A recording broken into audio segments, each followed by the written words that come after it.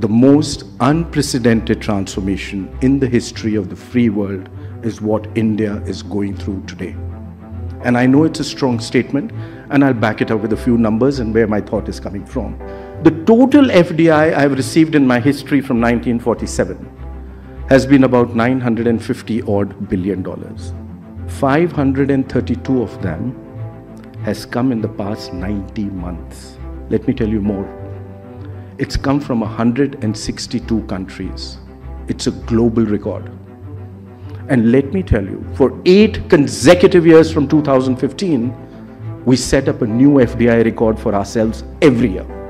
Even in the midst of the lockdown in 2022, the most unprecedented lockdown in human history, you received your highest ever FDI of $83.5 billion. Highest ever. Let me tell you the second part of your FDI. It's come across 61 sectors, a global record. The breadth of opportunity which India presents today is unprecedented. No other country in the world has got an FDI across 61 sectors, and that number is increasing. Remember, I told you the most unprecedented transformation?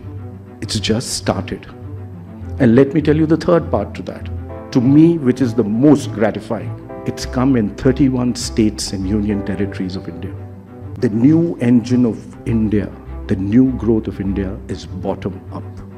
The new growth of India is not just the 7 big cities of this country, but every small little town, which for the first time in my history is a part of my entire growth process. Let me take you to a top block to that. I'm at GDP today of 3.5 trillion. The first trillion took me 67 years. The second trillion took me 8 years. The third trillion took me 5 years.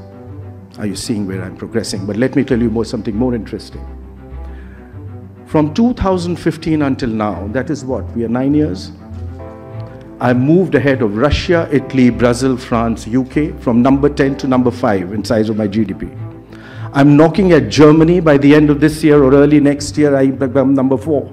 And before the pandemic, I was the fastest growing large economy on the planet.